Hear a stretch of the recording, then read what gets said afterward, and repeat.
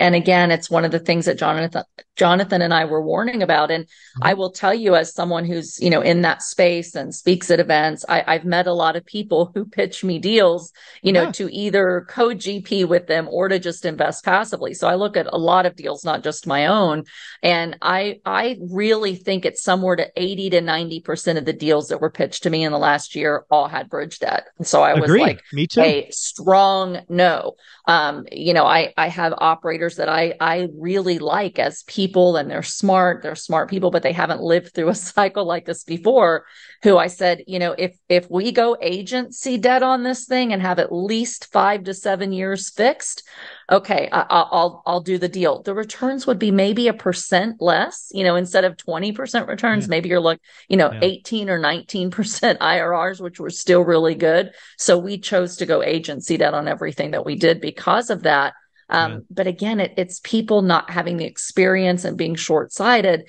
And I do want to say this as well. I do blame the Fed, and I'm not like a Fed basher, right? There's good and there's bad, but I do blame the Feds coming out early on and saying inflation is transitory and we will not raise rates.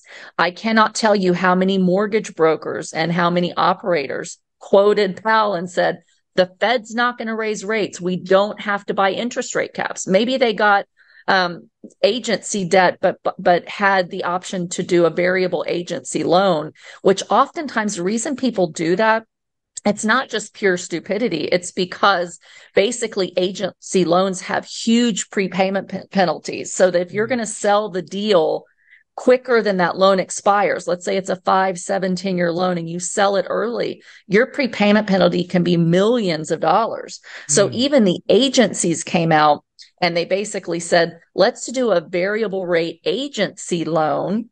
You can buy a rate cap, but you probably don't need to because the Fed says they're not going to raise rates.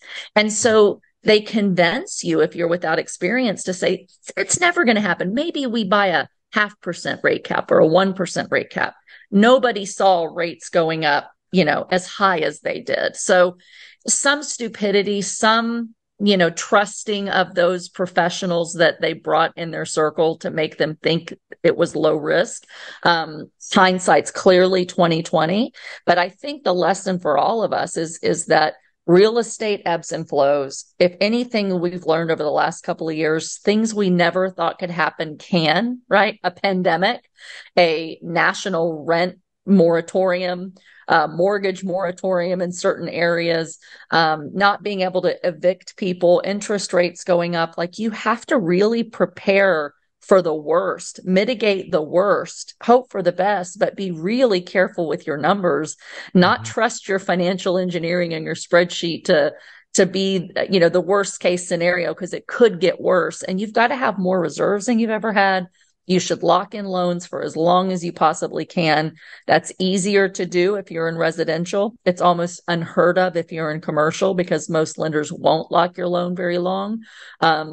But even if you can't lock your loan a really long time, with apartments, get an agency loan, issued by the federal government, and lock it in 5, 7, 10 years so that at least you can sleep well at night during your value add, and maybe sell it on a loan assumption and not have those huge prepayment penalties. So lots of lessons to be learned for sure.